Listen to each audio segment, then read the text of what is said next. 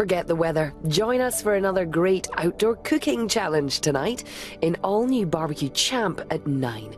Now, though, we start Friday with Good Morning Britain.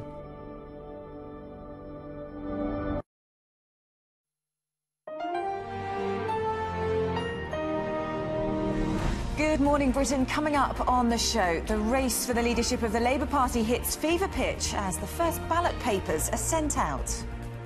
Well, as the leadership race hots up, it's now up to members themselves to decide whether or not a vote for Corbyn would cause Labour to explode.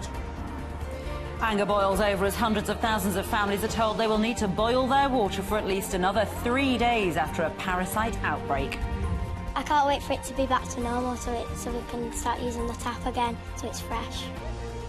Did Jose turn the air blue in his touchline row with club doctor Eva Canero? Today, the Chelsea menacer will face the media for the first time since the row blew up.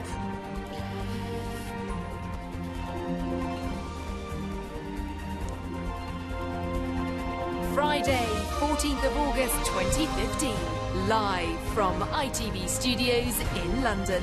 This is Good Morning Britain.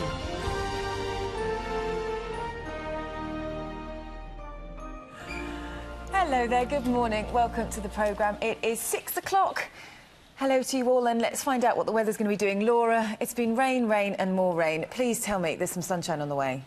There is some sunshine on the way, but we have another day of rain to contend with. Yesterday, that wet weather, I said it would arrive in the south. It did. Torrential rain for some, over a month's worth of rainfall, and there is more wet weather across the majority of the UK today. But the southeast is looking fine and dry, and an improving story. Good news as we head into the weekend, guys.